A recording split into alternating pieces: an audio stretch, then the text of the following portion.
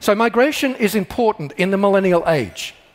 And there are issues that come on the back of that. And I think it's millennials that will make the big changes to things like social cohesion. That's not just about money gaps, it's about technology gaps. 41% of the globe today has access to the internet on a regular basis. And that's pretty cool when you think that 25 years ago we didn't have a publicly accessible internet. 41%, but it still means that 59% don't have access to the advantages of the cloud. By 2025, 50% of the world will have a smartphone, according to the UN.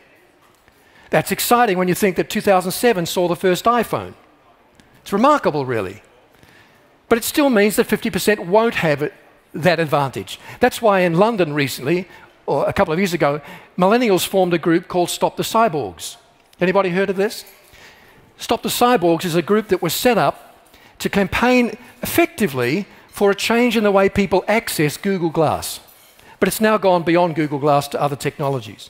Their point is that we shouldn't have a high price tag on these technologies because it only allows certain individuals to have a massive advantage over everybody else in the population. Here in Germany, of course, you also have economic underclasses emerging that didn't exist 10, 15 years ago. A report not too long ago pointed out that in your country there's an emerging underclass of highly industrialized workers, highly trained, who sit at home today because they've been globalized out of a job, watching television, and according to this report, drinking more than anybody else does in terms of units of alcohol per person, and having no interest in further training. So these are issues that I believe, because of their collaborative nature, millennials will want to bring innovation to. Much of that innovation will come through things like social enterprise. It's interesting for me to note that the term social enterprise didn't exist before millennials came on the scene. That says something to me about the millennial generation. Businesses set up to make a profit which solve a social problem. Their reason to exist is social problems. Social enterprise is adding $2 trillion to global revenue every year, and that number's going up every year or two now. I don't know if you've heard of M-Pesa. Has anybody heard of M-Pesa? I was just in South Africa again recently. I've been going there for 25 years to speak to different sectors of society and the media. And I always love the changes that I see there, even at the moment where there are real challenges going on.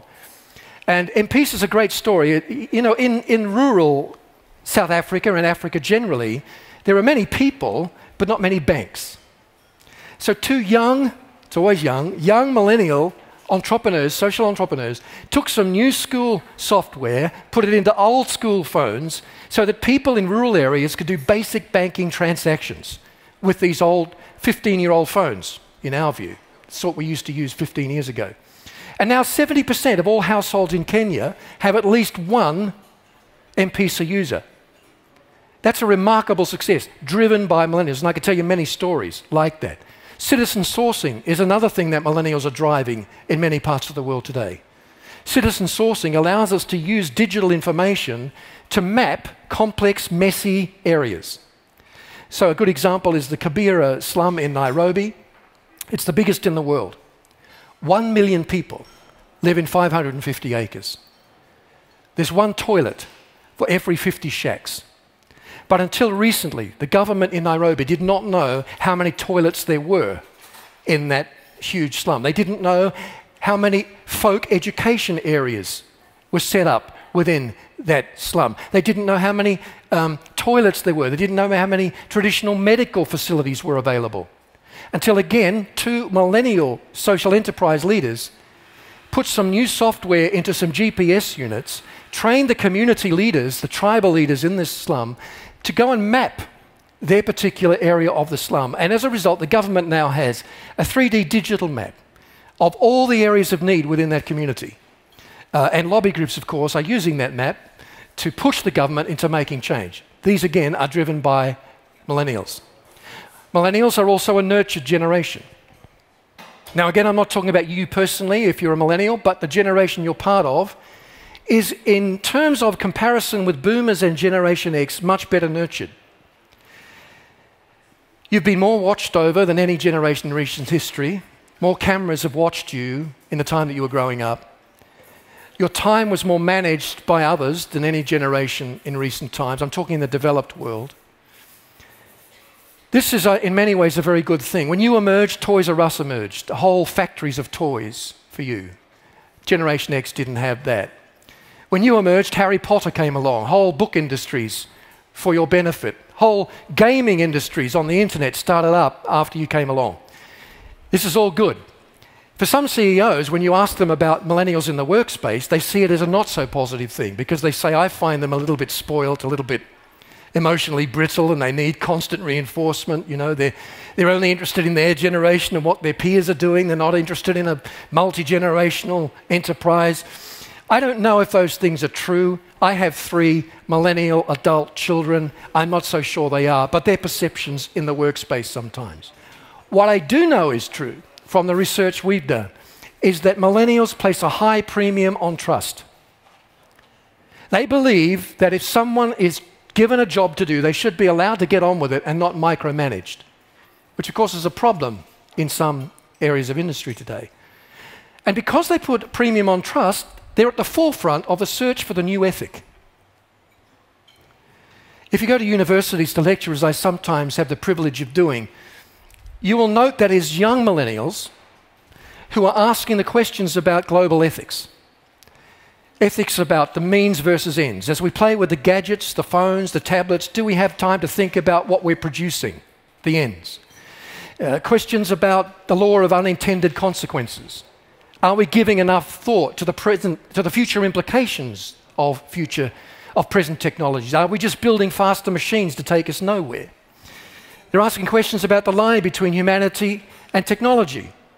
As we invite technology into our bodies through biochips and memory upgrades over the next 10 years, will we lose the line between man and machine? Is that line even important anymore? These are questions the millennials are asking. Millennials are asking the big ethics questions. They're driving the search for a new ethic in business today. You may not know this, but in the last 10 years, a number of significant universities throughout Europe, starting with the University of Birmingham in England, have set up for the first time faculties of global ethics. They didn't exist 12 years ago. Today they do. Why? In part because millennials are looking for answers to the ethical questions. It's millennials who have made pop culture heroes of academics like Professor Michael Sandel of Harvard University. If you haven't read his books, I encourage you to do so. Michael Sandel, Professor Deborah Satz of Stanford University. These are professional academic ethicists. Not in the past a particularly sexy occupation. But millennials are listening to them, reading their books, watching them online, because they represent they talk about a new kind of capitalism. What some of you in Germany call a moral capitalism, some call a new capitalism. It's a market that defines us, serves us rather, and doesn't define us. And this is the language of these ethicists. Because it's a nurtured generation with a high premium on trust, I think in the next 10 years we're going to see millennials pushing for a totally different kind of leadership in politics, in civic leadership, and in business. Just this year, the Edelman Group, which is a large communications and marketing organization, published what they call the trust barometer for different countries of the world. And it was intriguing to me to watch what was happening in Germany in terms of trust in major institutions when it comes to what they call the informed public, the public who read the news and watch the news. If you look at the rate for NGOs between 15 and 16, the rate went up in the last year, non-government organizations, perhaps because of the refugee crisis, I don't know. Business went up slightly over the last year. The level of trust in business went up, but it must be noted that business started out with a very low figure to begin with. Just 45% of people said they trusted leaders of business. Media, similar numbers to business, again started from a low base. Government, for the first time in 7 years, went down in Germany. The rate of trust, the level of public trust in government institutions went down, perhaps because of some of the refugee overflow, the outflow from that, I don't know. The point is, trust is essential to all kinds of leadership. High trust equals capacity to act and bring change. If you don't have high trust, You can't bring change. I have a friend here today who works as a strategic advisor to one of the ministers of the German government, and Marcus will tell you that trust is absolutely key to leadership. I think it's going to be the millennials, more than the Gen Xers or boomers, who push to change levels of trust. The OECD last year said there are 5 areas in which trust is being punished or needs to be refocused on in leadership. One is tax. People are asking who pays tax, who should pay tax, who doesn't pay tax. Hence the big stories about Amazon and Google and so on at the moment. Migration, how many can we let in? What does it cost? That's an obvious one. Business, who makes public policy? Is it government or is it big business and lobby groups that make government policy? Climate change, who should be making the sacrifices to get a better deal for the climate? And the 5th one they said is science. Who should we believe? There are so many studies on so many things, and they seem to say contradictory things at times. Who do we believe? These are all areas where the OECD said we need to readdress the area of trust. Being in South Africa a couple of weeks ago, I was reminded of the story of when Mandela first became president and how he befriended a group of young, mainly white athletes who played a sport, rugby, that he previously despised because it had been a symbol of apartheid. But he knew that if he was going to build his vision of the Rainbow Nation, he was going to need the support of these athletes and, more importantly, the millions of fans that they represented. And this, for me, was the magic of someone like Nelson Mandela and what sets him apart. He didn't come to the job seeing himself as the president of black South Africa. He would have been justified in doing so, perhaps. He didn't come to the job seeing himself as the president of what they used to call coloured South Africa. He came to the job seeing himself as the president of all South Africans. He was there for the common good. And I think it's millennials that will be pushing to see leadership that asks the question, what kind of city do I want to live in 10 years from now? What can I do now to set that in motion? Whereas at the moment, the measure of success in corporate life is how much can I make for the shareholders? I think this is an area where millennials will want to innovate. What kind of city do you want to live in 10 years from now? How can you, from your business base, build that and set that in motion? Finally, with the millennials, it's a narrative generation.